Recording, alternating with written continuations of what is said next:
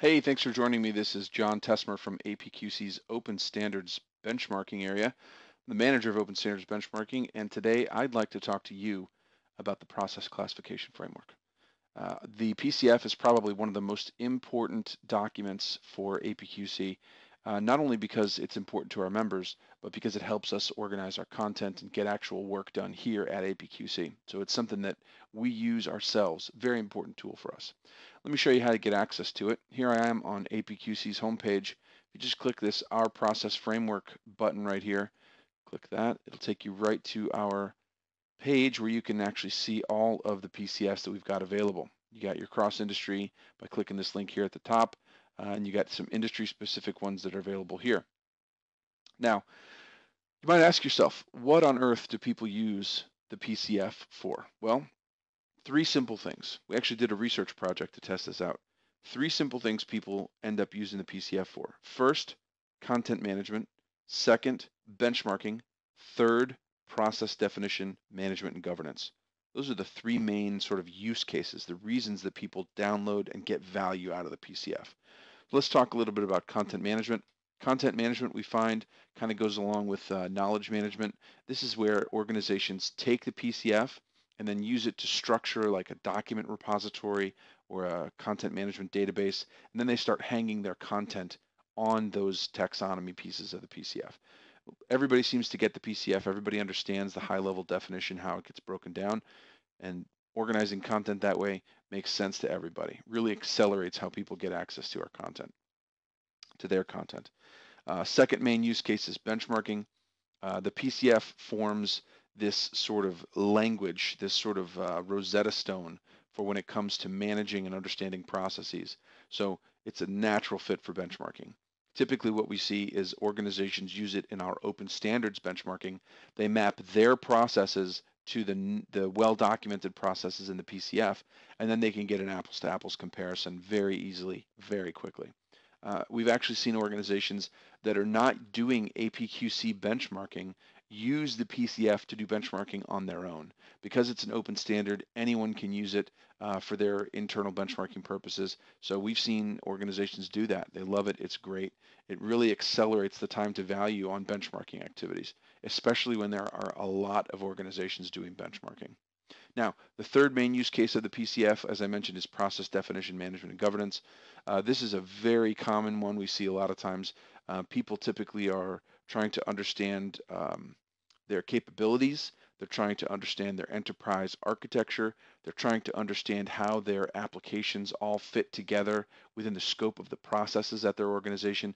And they need a common, simple language they can use to interact with people at all levels of the organization. The PCF is that tool for them. It helps them to understand how everything fits together. It again becomes kind of this Rosetta Stone between all these different systems and peoples and groups within an organization so they can quickly normalize the words they're using to describe something. And then once that's in place, we've seen people actually take that and build process flows and actually organize work, organize people, create divisions and things like that all around the structure of the PCF. Let me take a minute now and show you what the PCF looks like. I've actually got it already open here just to save a little time. PCF comes in two different formats, typically a PDF version or an Excel version. Now this PDF version I've got open here, you can see it has a number of different pages in it.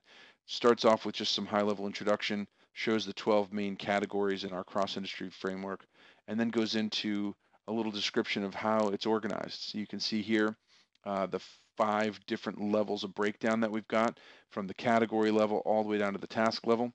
Further and further successive levels of detail here, all broken down following our business rules for mutually exclusive, collectively exhaustive, and hierarchically functionally decomposed. It's quite a mouthful, but it ensures that you get clear, consistent, accurate process definition here. Important to pay attention to our numbering scheme. You can see what those numbers in parentheses mean here, and also our version numbering scheme is defined here as well. Now, here's the meat of the PCF. You can see that we break down a category into a process group, and then furthermore a process, and then below that an activity. So this is the main structure of the PCF. Now, one of the main questions I get when people start looking at the PCF is, what is the definition of something in the PCF. So for example, let's take a look at this, assess the external environment. The definition of assess the external environment, or what it means to do this process, is the definition of its children. So in this case, assessing the external environment means everything underneath it, from 1111 through to 1117, all of its children. Similarly, any process group is defined by the processes beneath it. So you can see this parent-child relationship implies the definition as well. Now, there's no order in the PCF, no implied order. So just because something appears before something else, don't take that to mean that it must be performed in that particular order. They could be performed in whatever order it happens. So those are just a few sort of tips, a little bit of an introduction of what the PCF is, shows you how it sort of breaks down. If you have any questions, just get in touch with us. We're here to answer them for you. We want to make sure you get the most value out of the tools that we have to offer. If you have any questions, like I said, reach out, telephone, email. We even have a LinkedIn group now to facilitate some kind of community discussions. So got any questions, reach out to us. We're here. Thanks a bunch. Talk to you soon. Bye-bye.